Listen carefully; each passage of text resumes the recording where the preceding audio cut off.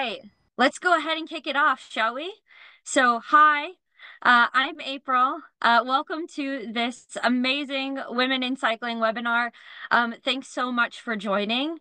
I personally have worked in the sector for over 12 years with Specialized Bicycles, and I work with a lot of these amazing women, particularly Laura, representing Cycling Industries Europe.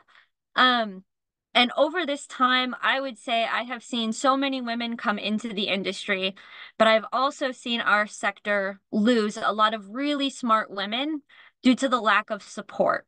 And I am really excited that this network exists because this is exactly the support that we need to keep these amazing talents in our industry and thriving. So again, I invite you, please keep your questions going, keep the participation up, and make sure that you're participating on LinkedIn as well. And we will end up with a more diverse sector in the end. So looking forward to the conversation today. So we are going to kick off our program with a brief chat with Elke van der Brandt, the Brussels Mobility Minister. So Elke, hi, welcome. Hi, thank you for inviting me. Yes. And so we have all seen the spectacular transformation in Brussels during your mandate. And we're kind of wondering, what challenges have you experienced in trying to cater for more diversity in urban mobility? Well, the fact that it is changed, so if you talk about mobility, the streets is where people live, so it's really close to the daily reality of people, so changing is difficult. And if you see Brussels, how it is organized, we have an historical organization which is oriented to transporting cars, and who's in the car? People going to work from 9 to 5, mostly men. So you have an infrastructure that's actually very hegemonic around working men going to their jobs. And so if you change, you have to take away some space to give away space to another way of transporting. And so that's very difficult. So you're touching at the status quo, and that it's in itself is a difficult situation. And in Brussels, what adds up is that if you really talk about cycling, specifically about cycling, because we have a history of bad infrastructure, who is cycling? It is mostly men who are sportive, who are quite young. So we see again that the profile of and the image of cyclist is very oriented as it's the white male going to work. So it is going against the stream about who has status, what is status, a car means status. And so there is a very cultural element, and we're trying not only changing the street where people live, their daily habits, but also changing a cultural mindset in how do we organize city and how do we organize change in a city. Yeah, it's a really good point what you mentioned about mindset. And I'm just curious, how are we working towards, or how can we achieve that shift in mindset and culture to achieve a more inclusive future mobility? Do you have any vision on that? It's doing two things. To summarize, it's hardware and software. The hardware, it's building infrastructure, even if it's difficult, even if there's a lot of protest. But whenever we put a cycling lane in place, we see cyclists coming, and we see more diversity on the bike. So we know that, for example, in the Netherlands and in Flanders, there's more women than men on a bike. It's different in Brussels. But whenever we put cycling lanes, we see that the women are coming. So investing in this infrastructure, in this hardware is crucial, but also investing in the software. We have programs for people to learn how to ride a bike in a city, because 10% of the population has never learned how to ride a bike. And so those courses, they're open for everybody, but we see that more than 90% are women participating, and often women who are motivated by being able to drive their children to school because their children want to cycle. And so this is a very intrinsic motivation. And we see that those courses have a really big impact in who's on a bike, in empowering women, because it does a lot more than just learning to bike. It gives women, we have done some evaluations, and women are also saying who participate, I've had a success before the eyes of my children. So it's really encouraging. It's a kind of profile of women who don't have a car, so they are very depending on their feet to walk around in the city. So they say, by learning how to cycle, I have a broader spectrum where I can go further.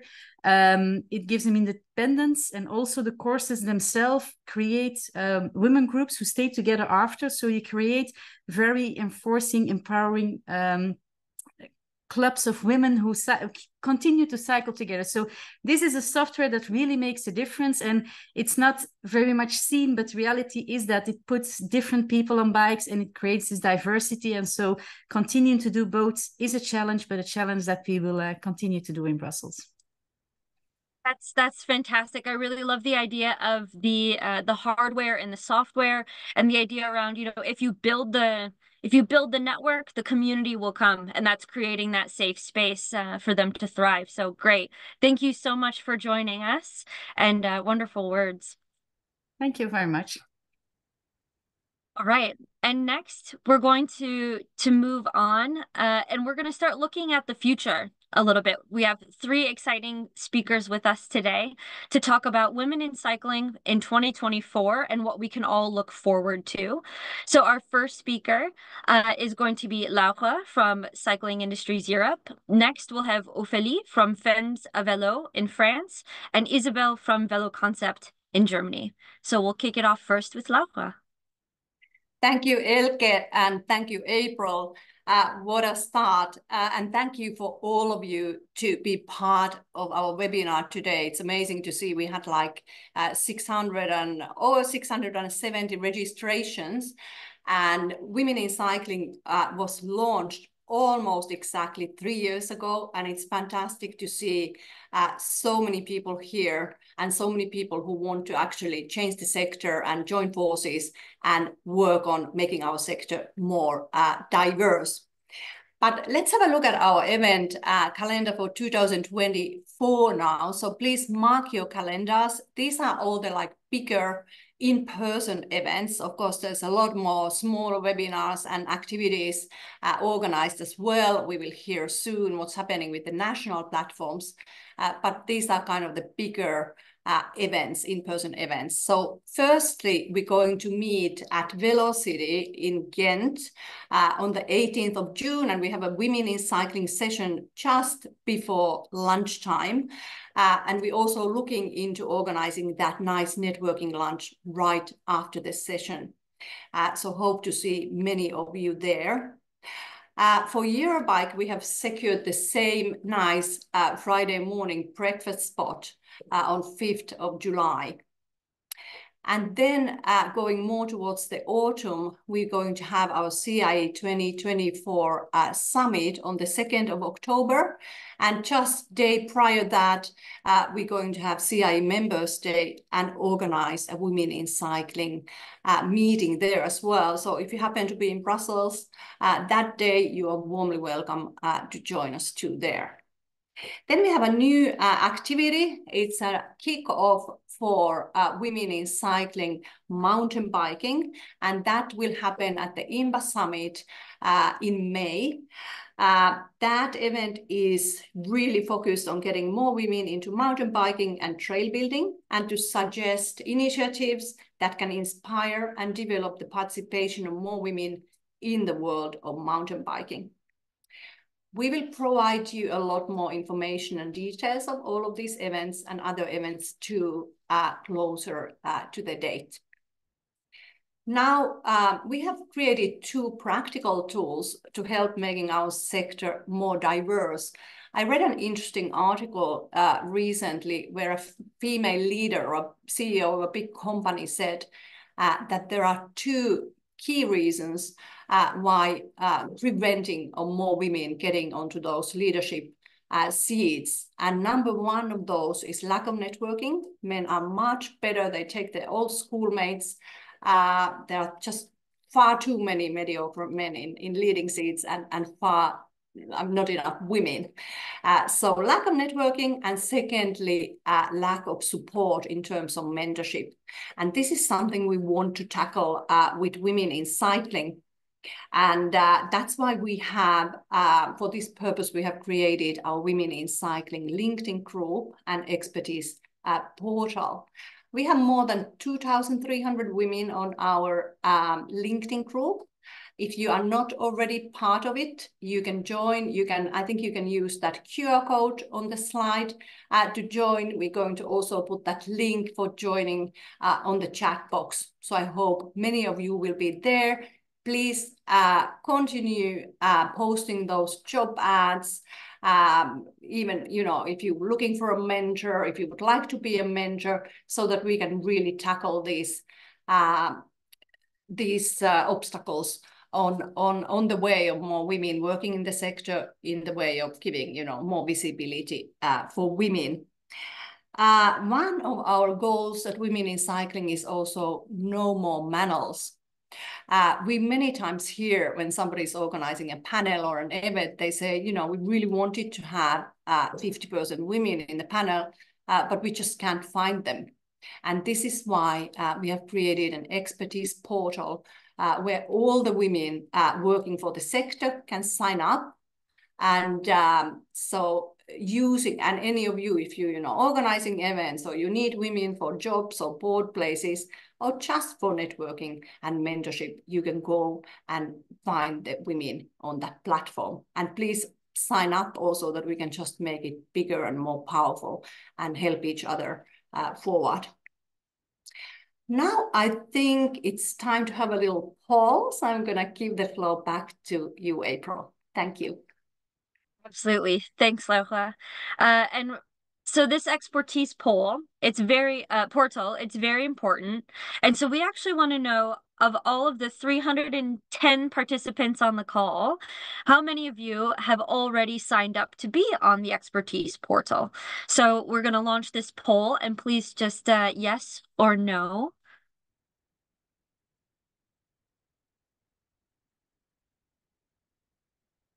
Maybe some of you might be feeling some peer pressure if you just hit no. So maybe right after this webinar, you'll go and sign up very quickly, because we would love to have your expertise added to our long list of experts so that we can export that to all of the different events that we have coming up. And more importantly, to make sure that those that are recruiters are looking at this portal to understand where they might be able to find people to fill job openings.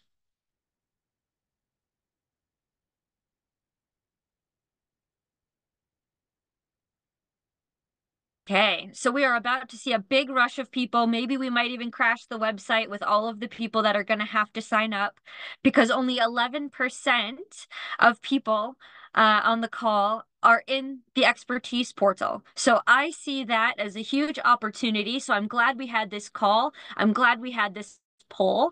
And if you didn't see in the chat, the link for the expertise portal, it's here on the screen, it's in the chat, and it's very easily found on the LinkedIn page. So please make sure that you're signing up. All right, thanks for that. And next, I'm going to pass it to Ophélie, and she's going to give us an update on the Women in Cycling platform in France. Hi, everyone. Thanks, April. My name is Ophélie Lafuge, and I am the founder of Beyond My Bike, a French online shop dedicated to urban cycling equipment for women.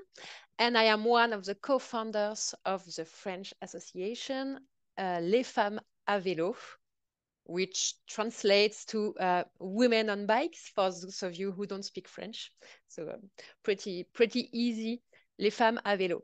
I'm very happy and honored to present our association today here at the Women in Cycling webinar. So thank you again to the Women in Cycling team. Thank you, Laura, and everyone for that. So let me start with a few words about our association, Les Femmes à Vélo. We initiated Les Femmes à Vélo in 2022 in Lyon, in France, where at that time, all of the co-founders were living, and where I still live, actually. And if some of you know the city, it's a great city for cycling in France. So very glad to live in such a nice city in France. Even though we were all from Lyon, actually, our initiatives have a national scope. So we actually have actions everywhere in France. Currently, our board is composed of 6 women living in different cities in France, different cities in France. And our members are mainly working, women working in the cycling industry, but also women passionate about cycling and willing to help us make a difference. So in a few words, Les Femmes à Vélo pursue two main missions. The first one is participating in promoting all forms of cycling for all women across France. And the second mission is supporting and advocating for women working in the cycling sector in France. For instance, we launched our first round of afterworks events in 2022 in order to help women working in the cycling industry know and get in touch with each other. So Laura, you were just mentioning the lack of networking opportunities, and it's everywhere. It's the same in France. So I have to say that those afterworks events have been very successful. And since 2022, we've organized some afterworks events in many cities like Paris, Lyon, Strasbourg, Grenoble, Nantes, and very soon in many more other cities. So that's a great opportunity for all women who work in the cycling industry to actually get in touch with each other. And to pursue those two missions, we collaborate and support existing initiatives in France and also in Europe. And we speak up at events, and everywhere our voice can be heard. So this year, in 2024, we are focusing our efforts on mainly two top priority actions. The first one is working with partners on a nationwide study to gather numbers about women in cycling, women and cycling, because we strongly believe that if we want to change how it is now, we need first to actually measure and have numbers. So that's the first top priority action that we are working on in 2024.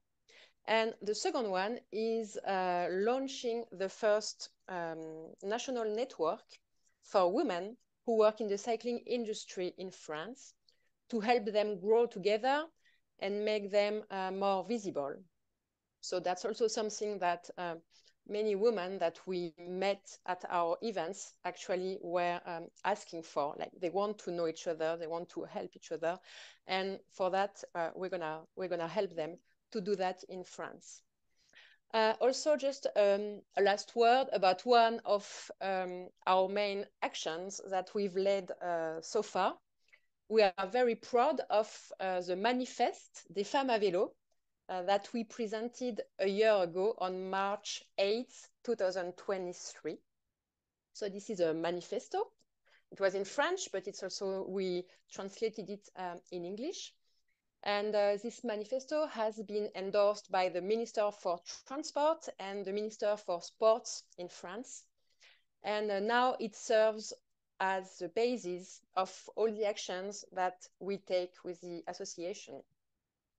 And this manifesto was crafted by a collective of about 20 women holding diverse roles. They were all working in different cycling-related positions and companies in France. And those 20 women actually gathered and worked on the manifesto together. And through this manifesto, we strive for more space and more visibility for women, both as cyclists and professionals in the cycling sector. And we ask for more diversity and more inclusivity.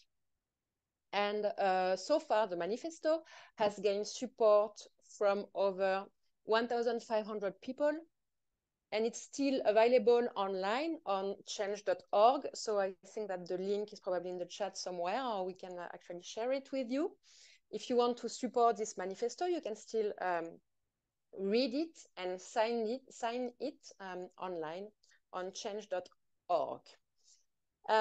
So we are very, very, very happy to work on a closer collaboration now with Women in Cycling, because obviously we share the same values we share the same passion, and we share the same actually efforts. We should and we will combine our efforts to make more space and give more visibility to women in the cycling sector.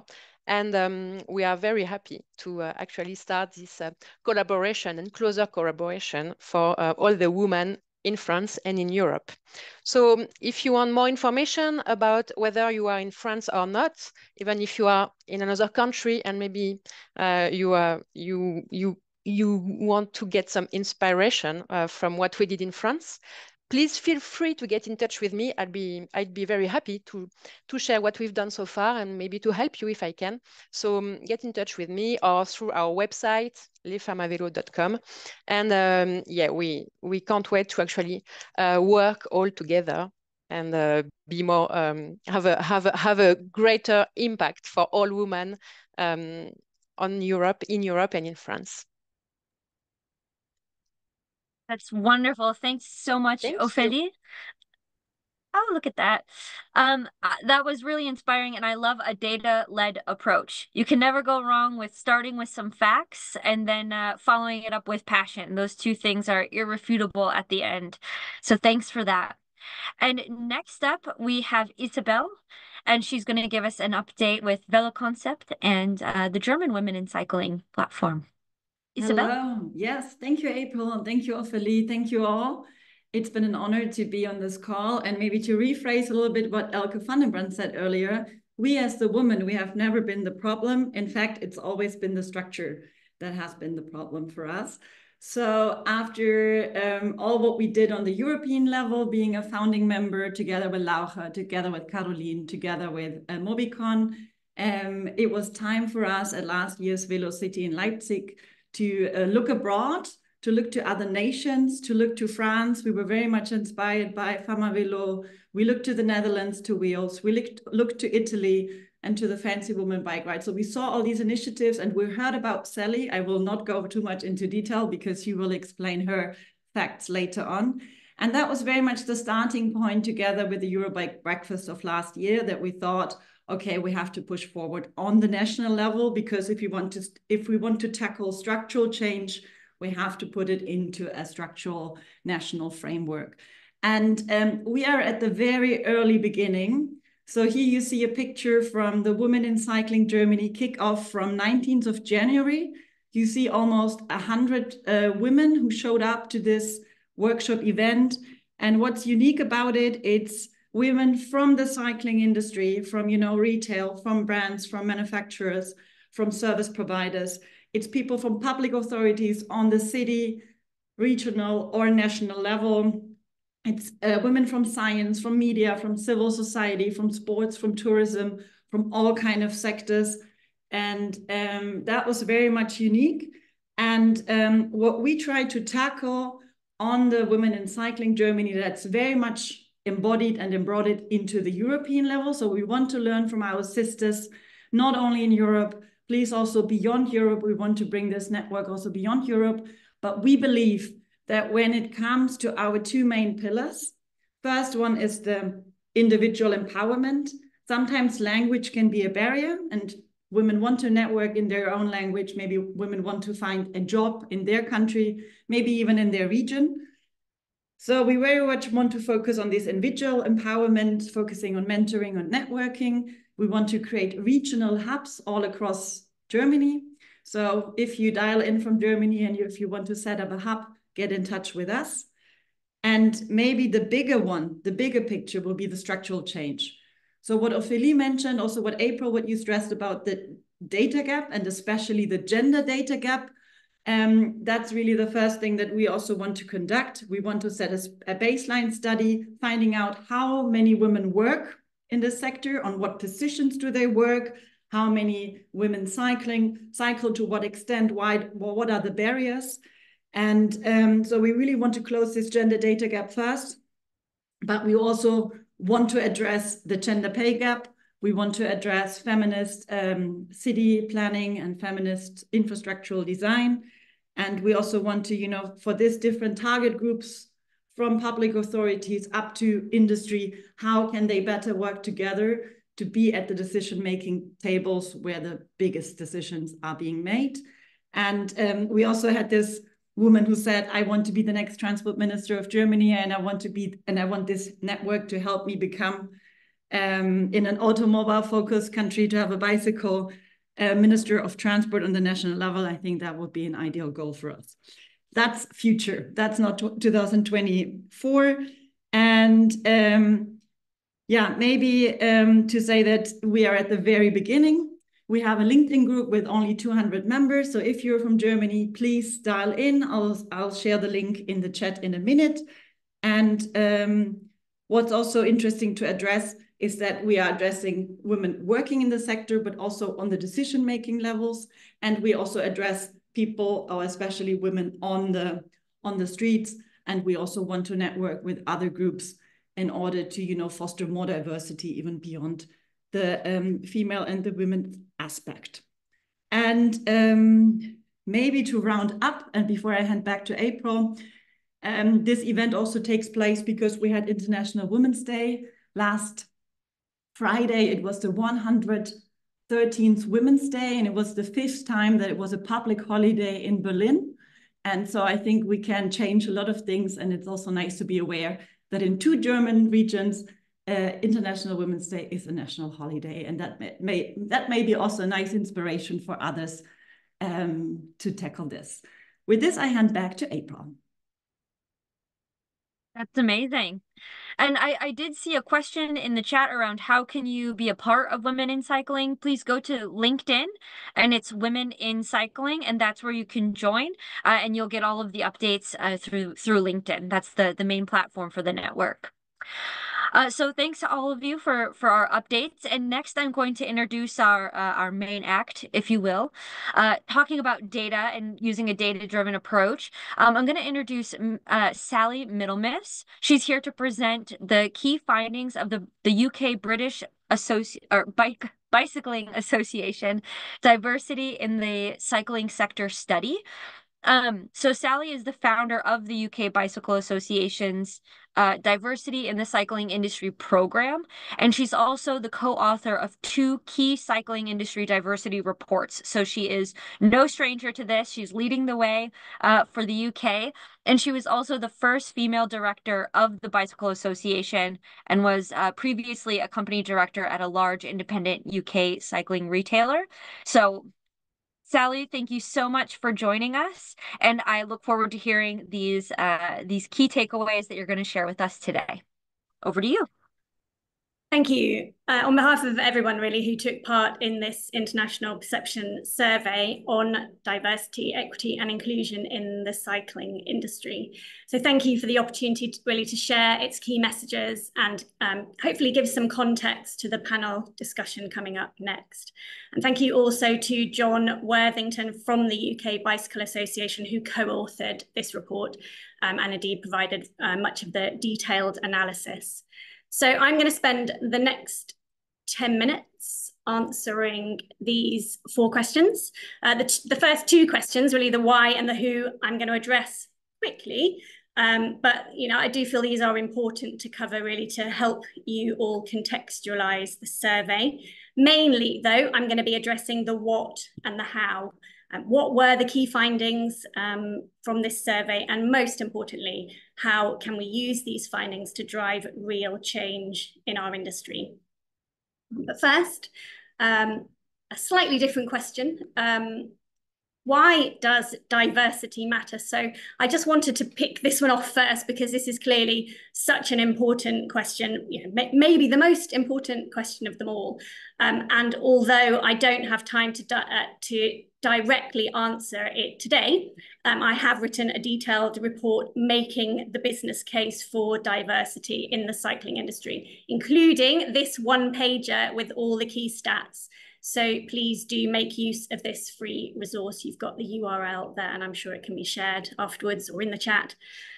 So then on to our first question. Why an international perception survey? This survey was carried out as part of a wider programme launched by the UK Bicycle Association last year, in fact, a year ago on International Women's Day.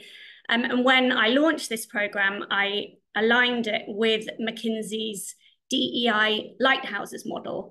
And I would recommend this 5-point model to any organisation looking to implement an evidence-based. So a couple of us have mentioned already the importance of being data-led. So real evidence-based, data-led DEI strategy with real impact.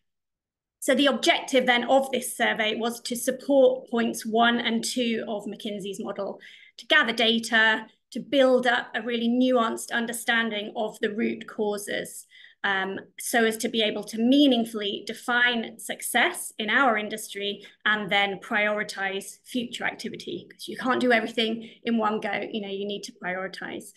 And final point I just wanted to make here was really to underline the importance of an international data set. And I think, you know, further evidence of that today with the really global set of attendees here at the webinar. You know, the cycle industry is completely globally interconnected. Supply chains, you know, they often cross countries and continents even. So it was really great to be able to partner with Women in Cycling from the UK and indeed with Women in Cycling's international network to really be able to extend the reach and the relevance of this survey.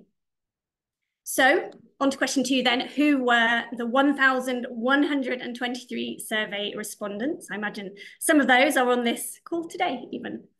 I'm going to race through this really quickly, by the way, and you know, in the report there's a lot more detail around the demographics of respondents, but I'll race you through it before I move on to the results.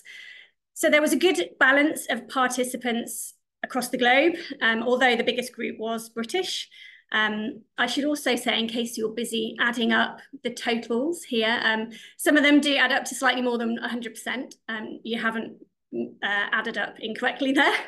That's because some respondents did in fact select more than one region because they work, you know, across more than one. There was a broad cross-section of the industry represented in this survey, again, just like we've seen on this webinar today. So, you know, people working in the industry proper, retailers, suppliers, brands, logistics companies, service providers, bike rental companies, and also working in the wider cycle sector. So whether that was in campaign groups, government, education, training, media. So really a really broad cross-section of the industry represented. Women were over-indexed as a population sample a bit, and especially compared with the numbers working in the industry today. So 56% of respondents identified as women, 4% as non-binary. There was a good balance across different age groups, and compared with the UK population, at least, there's a broadly representative sample in terms of ethnicity, sexual orientation, and disability. So that's really quickly taking you through who the respondents were. And again, as I said before, lots more detail in the survey report itself. So what were the key findings then? In the report, we present these as issues and consequences. So starting with the issues, the survey indicates a striking lack of diversity in senior leadership. No surprise there, I don't think. But the value of doing a detailed perception survey like this is that we can then build a detailed picture of the root causes, those nuanced root causes. And this survey tells a pretty stark, depressing story, actually, of ambitious, values-driven women, people of colour, people with disabilities, people who identify as other than heterosexual, in other words, marginalised groups within our industry today. These people have joined the cycle industry to make a positive difference to society. That's what they've told us directly in this report. When they join, they have a real desire to progress and develop their careers in the industry. But far too many are discovering a culture that isn't inclusive, whether that's microaggressions, harassment, bullying, other forms of discrimination, and unacceptable behaviour. So, for example, nearly 1 in 2 people with disabilities keep these disabilities hidden from their employer. only 52% of respondents who identified as other than white felt free to be themselves at work. That compared with 84% of white people who answered this survey. This is then exacerbated by an organisational structure which does not treat these groups fairly and places multiple barriers in the way of their career progression. Again, this is what people who responded to this survey are telling us in their own words. The numbers of respondents reporting unfair treatment are really significant. So around 1 in 2 ethnic minority, non-heterosexual and disabled respondents say they have had unfair treatment. 1 in 2, these numbers are huge. Then only 50% of women believe people are paid equally in their organisation, and that compares with over 2/3 of men. Our industry, in short, our industry is failing all of these people every single day. And it's worth reminding ourselves that behind these numbers and stats are real people's stories. So I've included a few of them there on the slide that you're looking at now, and you can find many more in the full report. Moving on then, the unsurprising consequences of all of these barriers and lack of opportunities, then combined with the negative, sometimes hostile culture that certain groups are confronting, is that, just as April said right back at the beginning, too many of these people are leaving the industry, which perpetuates that issue. The stats on retention are really shocking. Over half of new entrants expect to leave the industry within 5 years. And a huge 71% of female respondents are considering leaving. That's massively higher than the equivalent number reported in the automotive industry. And again, you can read there some of those respondents' real experiences. So on to the most important part, how can we drive real change in our industry? Our survey asked, what change did people want? And these were the top 7 across all of those 1,123 respondents. So number 1, lead an inclusive anti-discriminatory culture. Number 2, implement a bullying and harassment policy. Number 3, diversify leadership teams. Number 4, make pay equitable. Number 5, offer career development to everyone. Number 6, introduce flexible working and paid leave. And number 7, give more visibility to marginalized groups. So that's the top 7 actions as identified by everybody who responded to the survey. But when we analysed those results a little further, we found that different groups gave different weighting to each of these actions.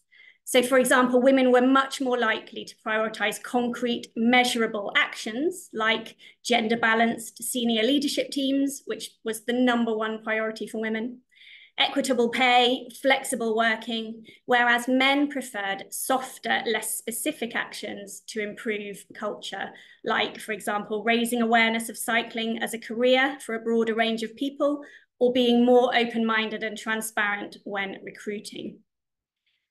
So going back to those individual responses, I think the quote in pink that I have included, I'm not going to read it out because I'm going to move on, but I think that that's a real powerful call to action for the industry for me.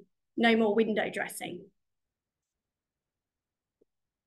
So then returning to the McKinsey Lighthouses model, we can see that point 3 in that model calls for exactly what the women in our survey have called for: accountable and invested leaders. So for me, and I'd say this as a former director of a UK cycle retail business, for me, accountability is absolutely fundamental to achieving real, meaningful change. Unless and until we see our senior industry leaders, and I mean those right at the top, those who are accountable for reporting into the board on outputs, so not just inputs or activities, but measurable progress on diversity, equity, and inclusion, versus targets that have been set already, I predict, unfortunately, we won't see change at the meaningful scale that we want and deserve to see it. So to summarize then, this report identifies really 3 key areas, which is, within those 7, 3 key areas where change needs to happen. It's around culture, it's around representation, and it's around accountability. But for me, accountability underpins all of the change that needs to happen, because as we know, what gets measured gets done. And when we lack diversity in so many of those boards today, then I think we shouldn't underestimate the size of that challenge. So I'm very much looking forward to hearing the panel's reflections on this coming up next. And happy to take a few questions. I know we'll need to move on in a moment, but there's my daughter. She's my own personal motivation for driving change. Thank you. Sally, that accountability, and when there's not enough of us, sometimes we don't feel like we can hold those above us accountable. It's very hard to speak out when you're the only one in the room. So thanks for bringing this data-led approach. And now I'm going to pass it off to Dagmar. She's going to go ahead and start with the Q&A.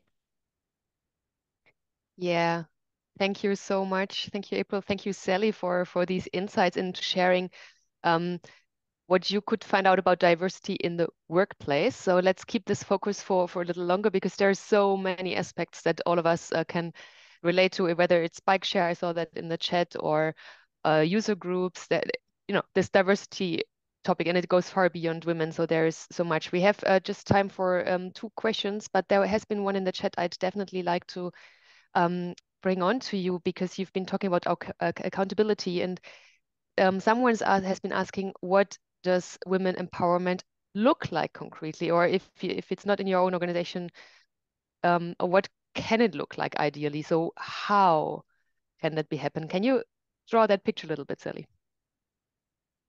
Make sure I understand the question. So could you just repeat the beginning part of it again? How does women empowerment look like, or how can it look like? How can we create this cultural changes you've been talking about, or make those above us accountable?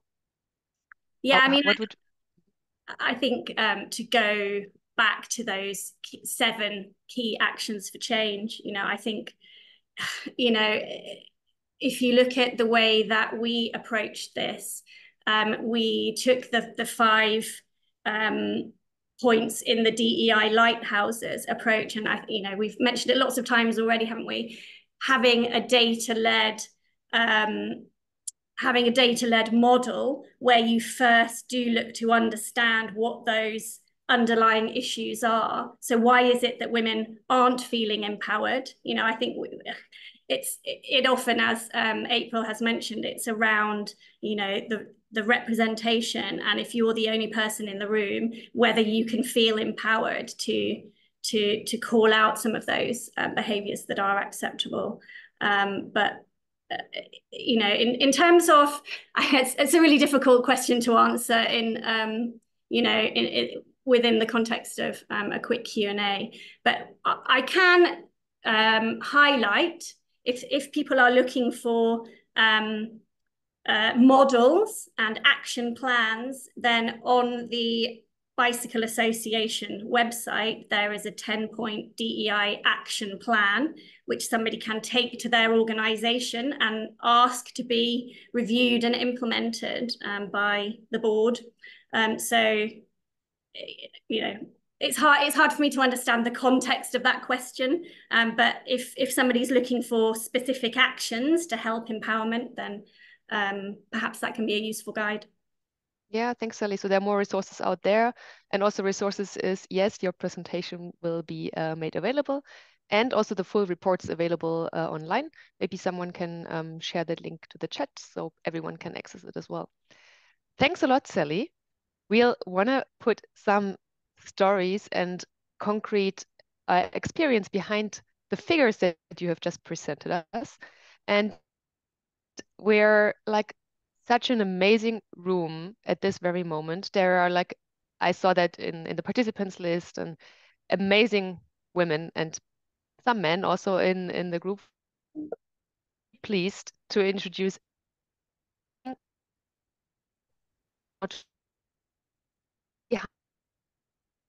behind those numbers that we just heard. What we heard from the industry survey from Sally into the different cycling areas, like the industry, what's the implication or what does that mean in planning and politics? What does it mean in administrations or advocacy? So the whole cycling world and industry is very broad.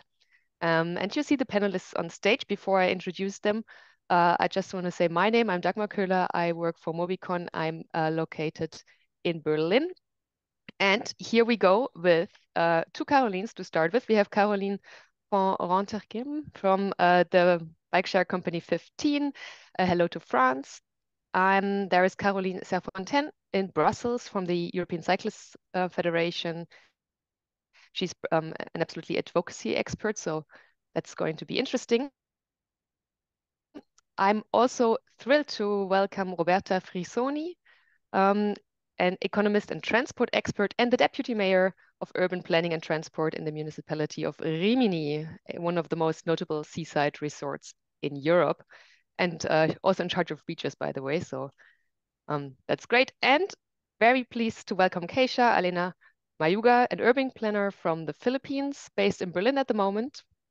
And she's been one of the driving forces for cycling in the Philippines and recognized as one of the remarkable feminine voices in transport. So that's an area where you might have heard of Keisha before.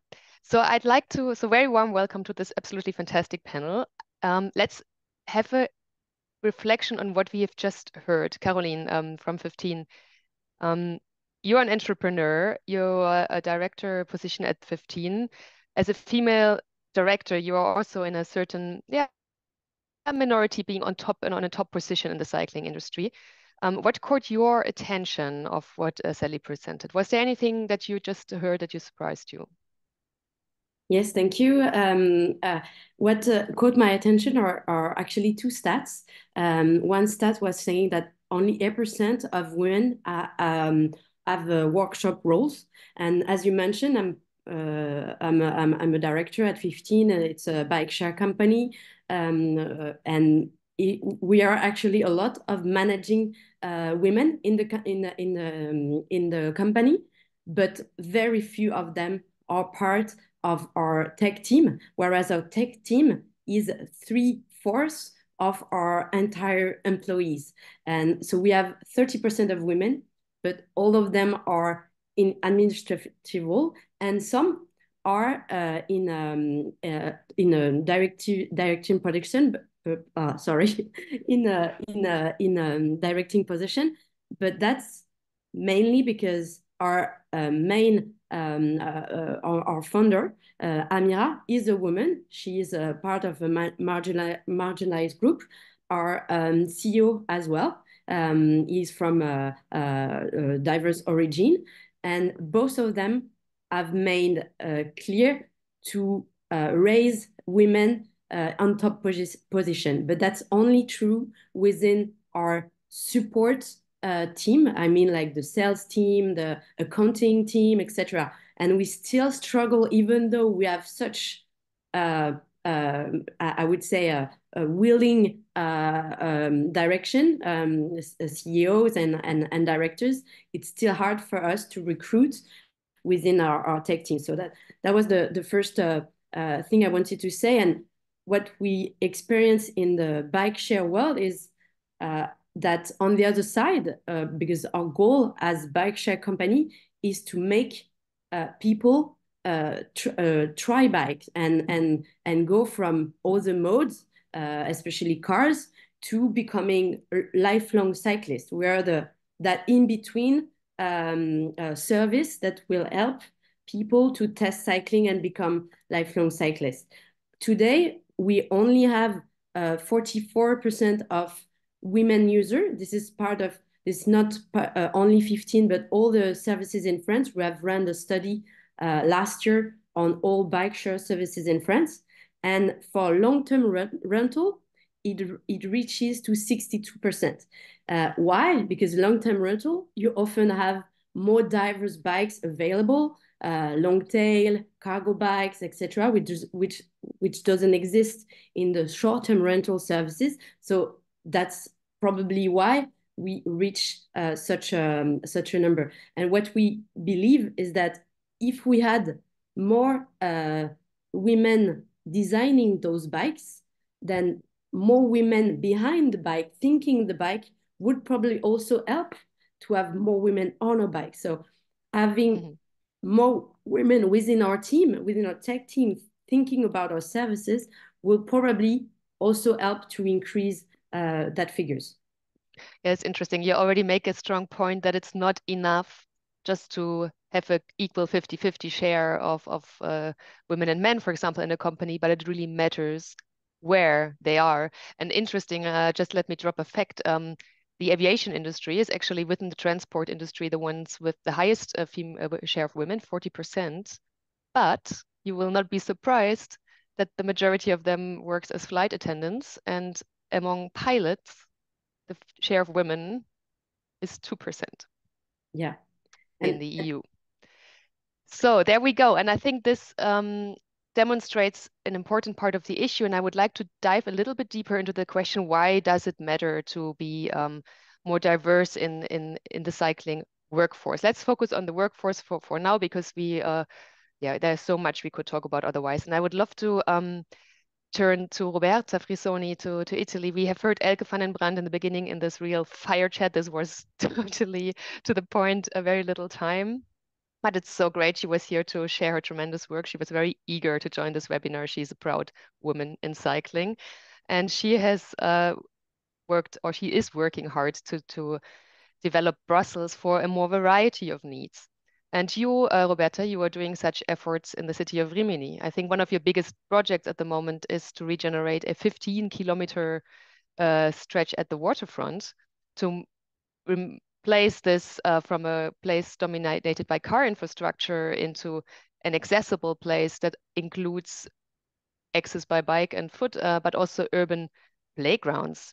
And I was, 2 questions. What makes a playground inclusive?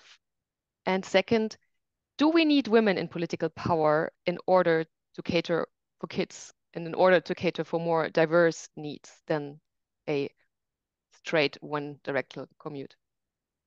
Okay, thank you for inviting me. As I said, I'm really excited of being here. Yes, in Rimini, we are doing a complete regeneration of our waterfront. We have 15 kilometers of something that used to be a street and parking, and now is a sea park with green and cycling routes and playgrounds for kids and also elderly people, because we like to be inclusive.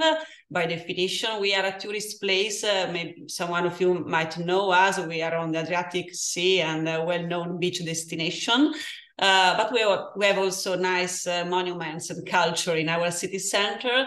Well, we have decided 10 years ago to reshape our city, starting from the city center and the waterfront. And what the highest challenge is that we are taking away a lot of cars and making people go by bike or by public transport to the beach. What we are doing is to create an infrastructure that is good for everyone. And I think that being, I am a woman, of course, and a lot of my colleagues and technicians, directors of this fantastic project are women. And we look at things probably in a different way. We have kids, we have mothers that maybe go with their electric bikes going shopping, and we know that we need to have safe infrastructure, first of all.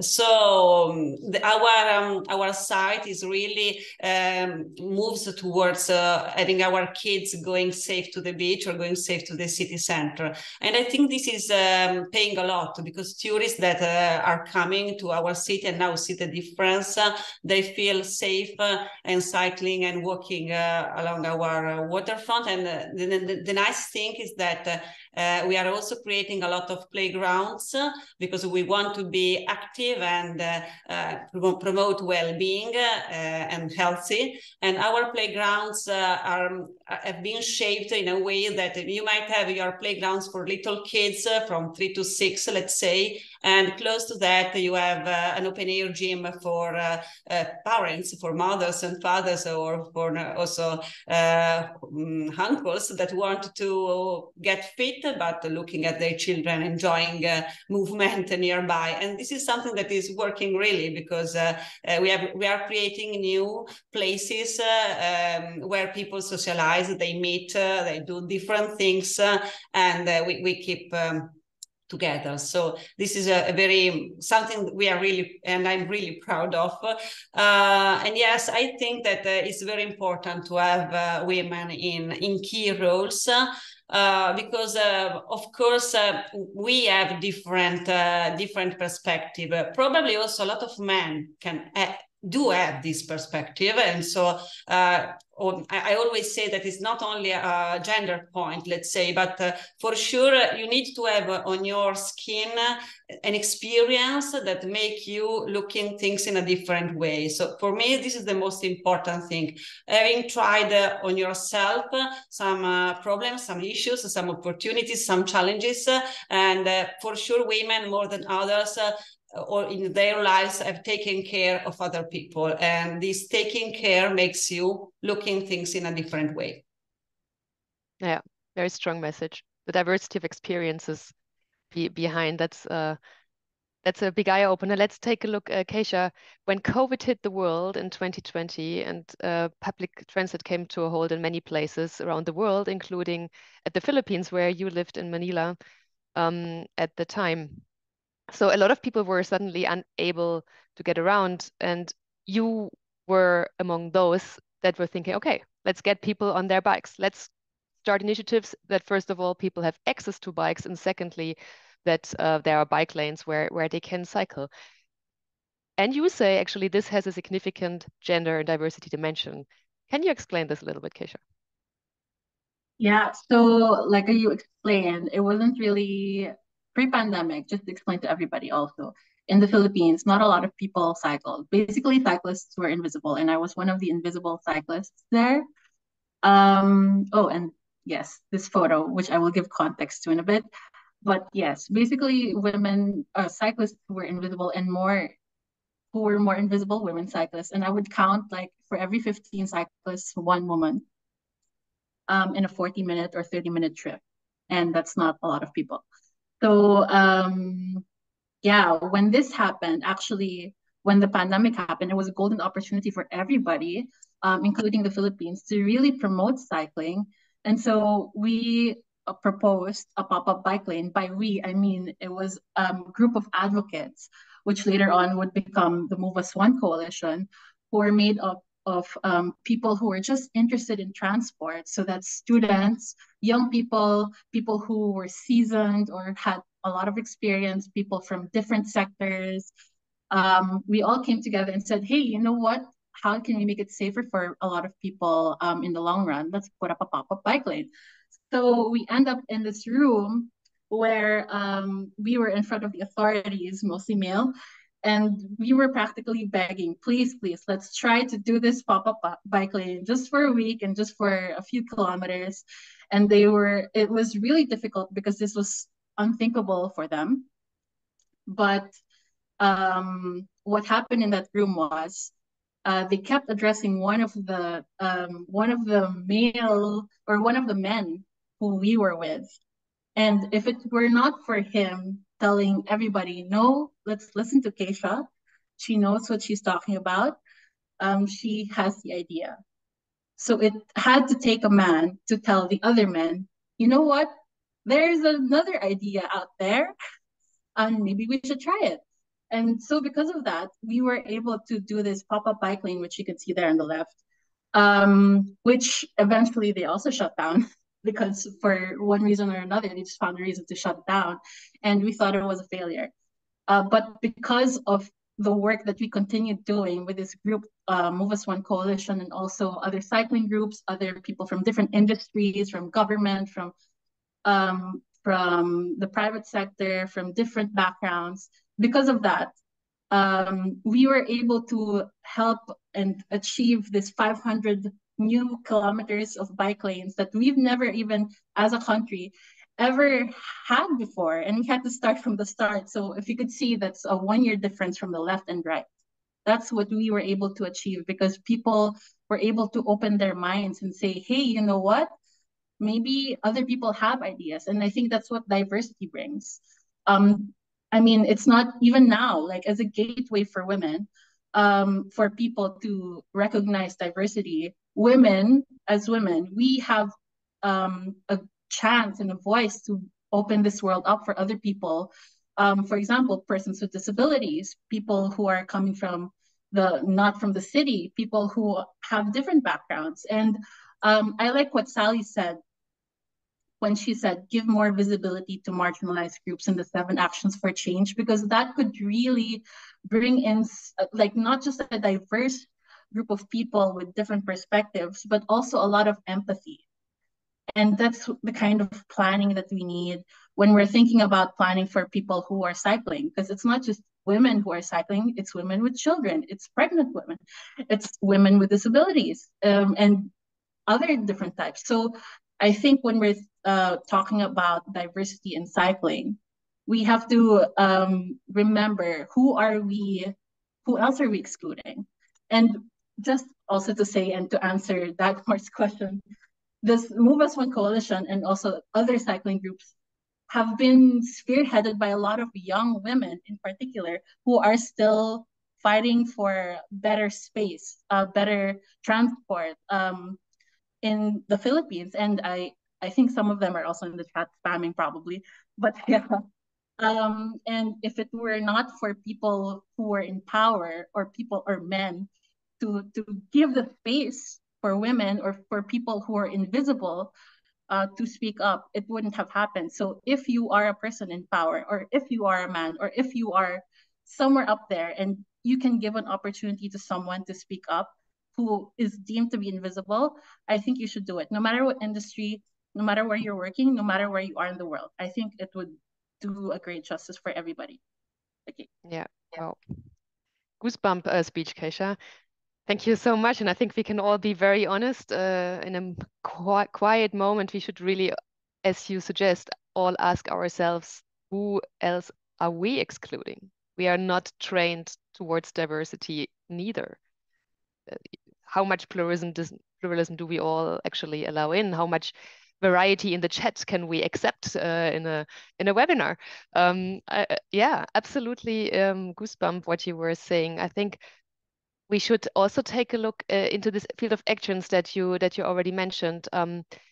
What are the actions that we can do to increase the diversity now that we have some more facts and understanding of why we need this? And Caroline, going to Brussels, going to you, the ECF represents the national cycling advocacy organizations, and then eventually the users, but also who represents the users on different levels, on different political levels, the national levels, the European level. Have you seen any change in the representation of cyclists in recent years?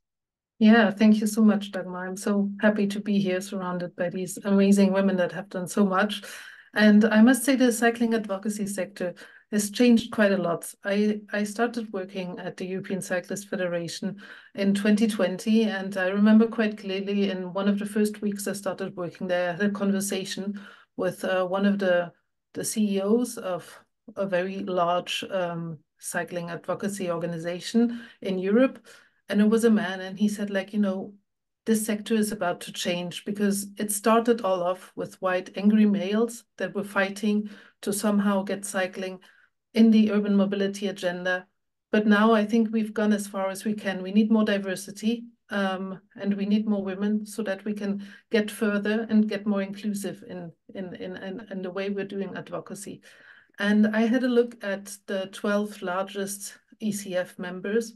And I'm very proud and happy to report that 6 of them changed from a man CEO to a woman CEO, and 3 of them renewed the experience of having a woman CEO, which shows that there's quite some change going on, moving on from the white angry male to getting giving over the leadership roles to more women. And also at the European Cyclists Federation ourselves, we have the first female CEO, Jill Warren, who's fantastic at what she does, and who has also diversified the ECF staff But also, if we look at our board, for example, in 2020, it was 6 men against 2 women, and now it's parity with 4 women and 4 men. And I think it's so important to just have this diversity, because it will bring us further in any negotiation that we will do. Because I simply think that women start with the approach of cooperation versus the approach of competition. We see more like, how can we work together, maybe with other sustainable transport modes, to transform mobility in cities, versus the bicycle is the only way to go, and we should fight only for the rights of the bicycle. So I think there's more cooperation that is done, there's more openness, there's a wider, more inclusive vision, which represents better also the change within the cycling users. So we see that everywhere where infrastructure is being built that is safe, we see more women cycling, more elderly people keeping on cycling, more children. So I think it's quite important that this ever-growing diverse group of cyclists is well represented within the advocacy organizations. And I can see the change, and it's been really, really nice to be able to witness this firsthand. Yeah, great. It really matters who represents you and me and everyone else who is out there. And talking about the things we can do, we would like to invite all participants of the webinar to be active once more before we have to come to a close here. Because Sally has presented 7 areas of action, and we will run another poll, and we will I'll ask you which of these areas of action are a priority for you. Maybe think about what can you do in your context, or what, well, whether you can do it or not, but what do you think should be the priority to be done in the context you're living in your country or in your organization, in your context.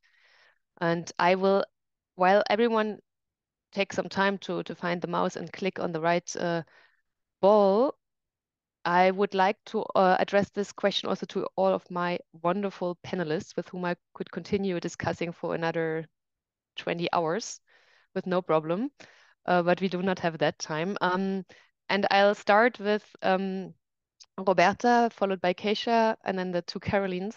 What is the priority action for you? Is it out of this list of leadership, corporate bullying and harassment policies, diversification of leadership teams, making pay equitable, more flexible working conditions, or is it mentoring and training offers, or generally more visibility for women and marginalized groups? Okay. Roberta, what is your starting from my experience in my country, I would definitely say more flexible working and paid leave, because in Italy we are still things to do in that respect. And definitely what helped me a lot in carrying on my job, also as in politics, let's say, is flexible working and pay. So I would say for Italy, I turn on that. Right, great. Keisha, what's your priority?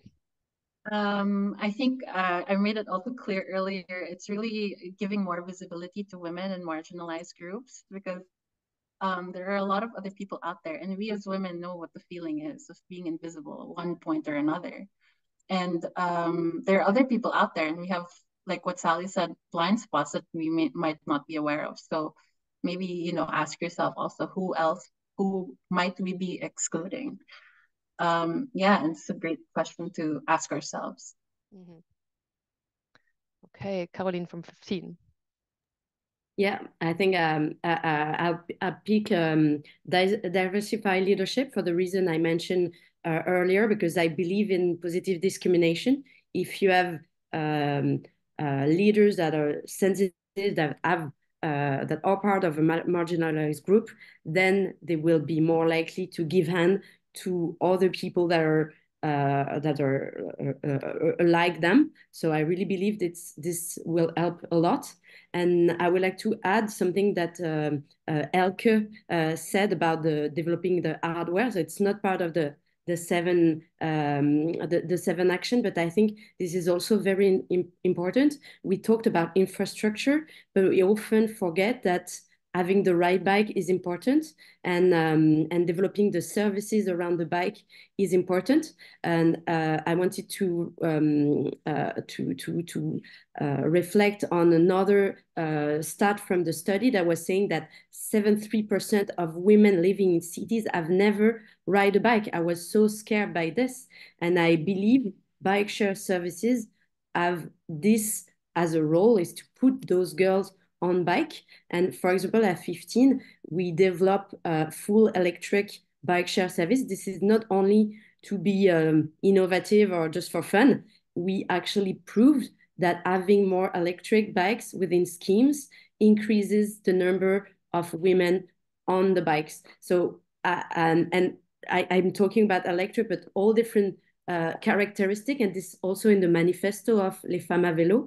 It's important to think, and I come back to having men engineer or women engineer will change the way we design the bike. So that's also an action that I will like to point out, is develop the hardware, so either the infrastructure and the bike, in order to design an ecosystem that is secure and thought for women. Yeah, I would love to carry my child as well when I use a bike share. Maybe that's something you can bring forward, Caroline. Okay, before we see everyone's feedback, Caroline Safontaine, Brussels, what's your priority area? Yeah, for me, it would also be diversify the leadership teams, because I believe that many of these other points, if we would have more diverse groups, these points would be taken care of, hopefully, like making pay equitable, more flexible working, giving more visibility to women and other marginalized groups. So I'd pick, if I have to pick one of these 7 very valid reasons, I'd pick diversify leadership teams. Okay, and now let's see what everyone in the room says. What's the priority? I can see the results. I don't know if everyone can see them. We have a peak on diversifying leadership teams with 29% of respondents. That's the #1 hit, followed by also a high share, 26 respondents, more visibility for women and marginalized groups. And 17% on position #3 is leadership for inclusive anti-discriminatory cultures. Super interesting, but what do we do with that? And I'll thank this fantastic panel to the deepest. It's been wonderful to listen to you, and I would love to listen to each of you for an entire webinar just alone. We cannot do this, unfortunately, but a virtual applause, and thank you so much for joining. And I'm handing over to April. What do we do with this list of action now? Well, I'm pretty sure we all have a lot of inspiration and a lot of energy coming out of this. And I think the most important thing that we can do is, one, keep the conversation going. So at the top of the show, you could say, Laura gave us a lot of really great events that we can attend that are going to be opportunities for us to network. So remember, in May, we've got the IMBA Summit. So if you are interested in mountain biking, if you sell mountain biking products, if you make mountain biking products, if you're involved in trail building or trail advocacy, we want to see you there. The leaders of that group are very invested in bringing the women and the female voice and a more diverse voice into mountain biking. Particularly, we know that that's definitely a blind spot within our sector. June, Velo City, another really important moment for us to get together and talk about infrastructure. As Elke had pointed out, we need to have that infrastructure in order to get the communities built. So that's a really great moment in time for us to connect. Eurobike in July, having the women's breakfast hosted by Velokonzept. Thank you very much. And then October in Brussels with the CIE Summit. There are so many opportunities for us to continue this conversation. And Sally gave us really great materials to share within our organization. Bring those to your people and culture or human resources team or to your manager even. How can we bring this to the group? Don't boil the ocean. We don't have to do big things all at once, but what's a small thing that you can do in your organization to be more inclusive? And I think we've got a lot of tools from today. So let's continue the conversation. Join the panelist group, join the LinkedIn group, and we'll see you all hopefully in May at the IMBA Summit in Vienna. All right. Thanks, everyone.